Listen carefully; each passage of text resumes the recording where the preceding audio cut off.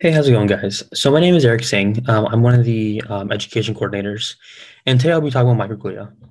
So if you've seen one of my past videos about astrocytes, the one that's 52 minutes long, this one won't be as long. It'll be more like a really quick, short 10, 15-minute video, just for two reasons, really. One is that a lot of the things that we're going to talk about for microglia also occurs in astrocytes, and just in the interest of time and not wanting to be repetitive, I will briefly gloss over them, but I won't really go too in depth as I did with the microglia video, as the astrocyte video.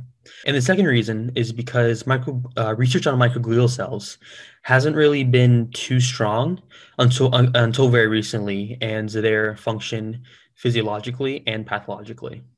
And we're going to be talking about three different things: the immunological. So this is the thing that everybody knows about, right? Microglial cells would think of similar to macrophages. They're the immune system of the nervous system, which everyone knows about. We'll also talk about the physiological and also the pathological states that microglial dysfunction can cause. So to answer the first question, what are microglia? Well, as I just said, they are the resident innate immune cell in the CNS. They are also the major inflammatory cell in the CNS, and it is a close cousin of the macrophage. And they be in similar to astrocytes, they become activated in response to pathogens and injuries. So let's break this down. So as this is the slide that everyone should know about, right? Previously, or from the Brain Facts book, that these cells contribute the majority of the immune response to the nervous system and fights infections like bacterial, viral, etc. And these are the cells that causes the inflammatory reactions. Now, if you guys remember from the astrocyte video, the astrocytes also release certain interleukins and other cytokines, which can cause inflammation, but these are the major inflammatory cells in the CNS. So the microglial cells are also a close cousin of the macrophage.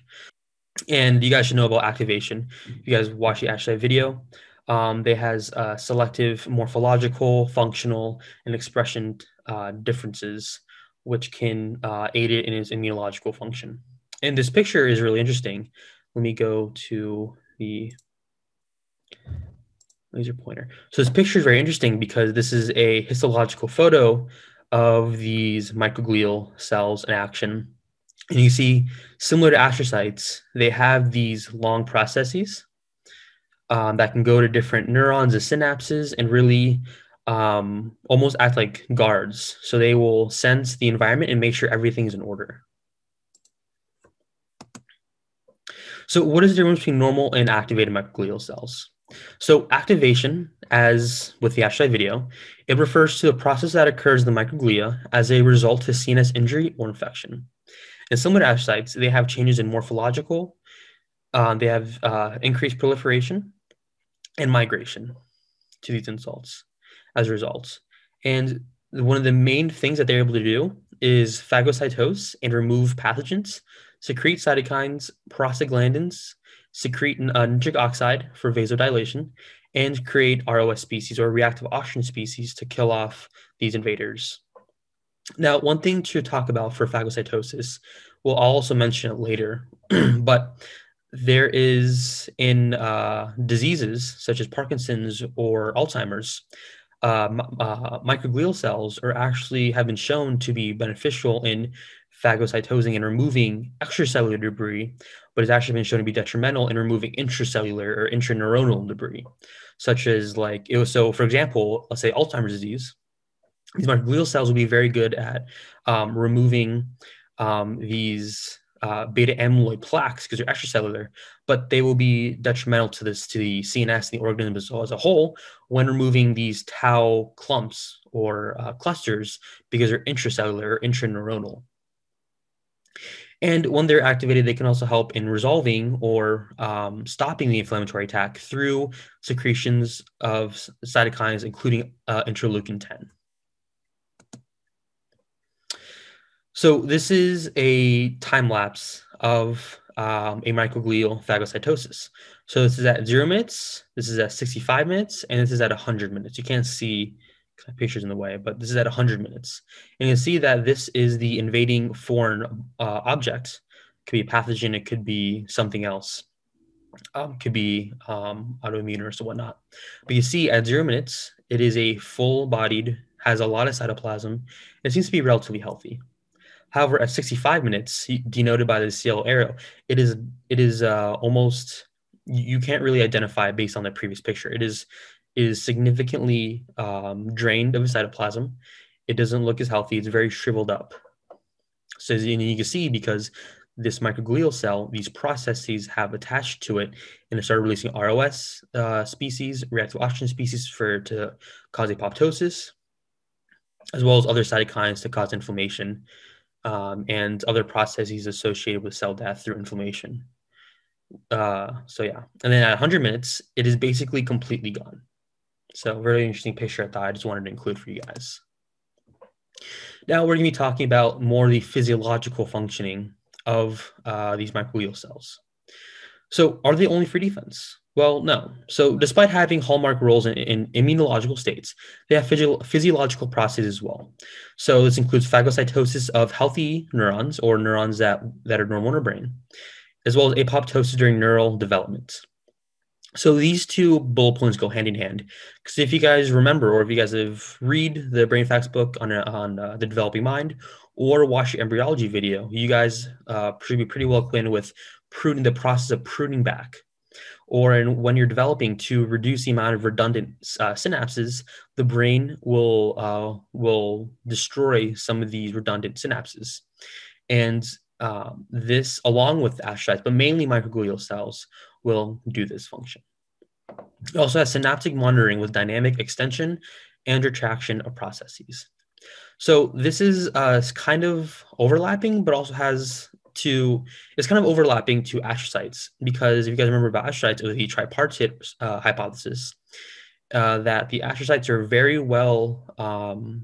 very integrated and acquainted with the synapses between neurons. However, in more recent data, these microglial cells are also involved very strongly. And what's the thing that separates them from astrocytes is that, if you guys remember from the astrocyte video, there's a lot of astrocytes stay in their one domains, right? They have a certain area that they cover and maintain homeostasis, but that's it. Whereas these microglial cells, they're free to move as they please. And through this extension and retraction of their processes, through amoeboid movement, cytoplasmic stream and whatnot. And this is mediated by glutamate. So it's been shown that when these microglial cells were given AMPA and kainate agonists, they were able to show that there is significantly more motility in these microglial cells and more extension and retraction processes. And it was decreased or inhibited by GABA agonists.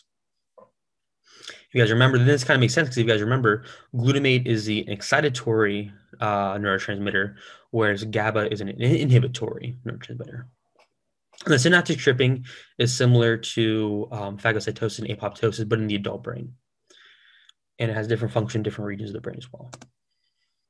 So this is what I was talking about before in talking about the dynamic nature of microglia, and specifically their motility, extension, and retraction of these processes. So as you guys can see, this green positive slope line, or set of lines, is the extension of certain processes to become longer, and the red negative slope lines is the negative, or the retraction, or the retraction of these processes. And you guys see this picture over a certain time lapse of about 20 minutes. These processes grew this much and shrank that much, grew a little bit, shrank a lot, grew some. And you can see that this is the amount of branches of extension and retraction. I just want to include this video just to show this picture, just really highlight one of the main differences between the astrocytes and microglial cells, other than the main immunological functioning. Now, this is the microglial associated pathology, right? How can dysfunction of the microglial cell, how can it cause injury or pathological states within the CNS? Well, one of the main things is in chronic neuropathic pain.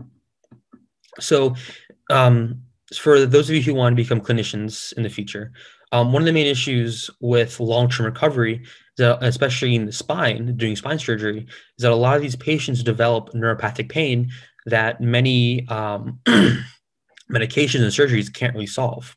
It's an issue with the brain. And one of the main implicators in this disease process is actual microglial cells. So what happens is there's a very long process, but just to really paraphrase it, is activated by ATP, which can cause release of brain-derived neurotrophic factors via the P2X4 pathway. And what this does is it will change GABA transmission to become from being inhibitory to excitatory through downregulation of potassium chloride cotransporters in these neurons. And essentially what this will do is it will prevent the inhibition of pain receptors in the spinal lamina. So normally our brain processes through pain and inhibits pain or activates pain based on what's important, right? So if you guys get a small cut on your arm or something in your hand and you're playing a game of basketball, you kind of forget about it because it's not serious and you have a lot of adrenaline going and your brain is kind of blocking it. If you guys want to know more, it's based on the RAF nucleus and serotonergic receptors.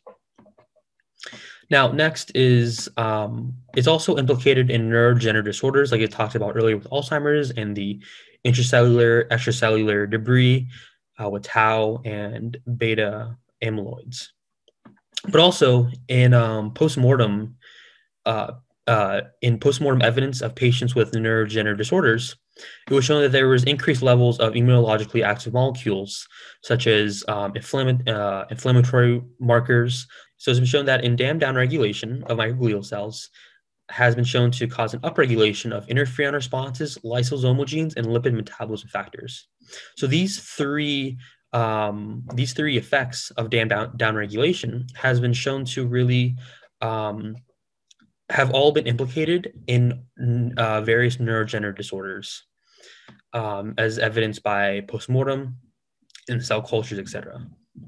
Now, I mentioned earlier about aging microglial cells and how they can be implicated in symptoms or diseases such as Parkinson's disease, wherein the main risk factor of Parkinson's disease is aging. That aging microglial cells have increased mitochondrial dysfunction, which can result in more ROS production and upregulation in other pro-inflammatory phenotypes. And so because of dysregulation of mitochondrial factors in terms of biogenesis, fusion, and fission of the mitochondrial cells, because remember, there are certain hypotheses about like the endosymbiont theory that mitochondrial cells are originally from prokaryotes. So they divide separately from the normal cell cycle.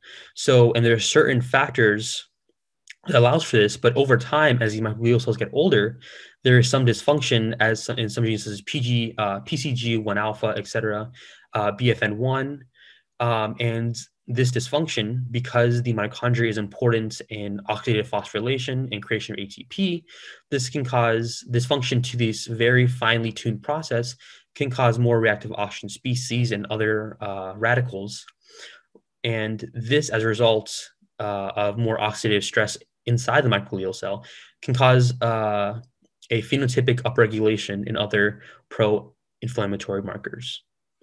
So there's just a few of the pathological processes that can occur in microglial cells.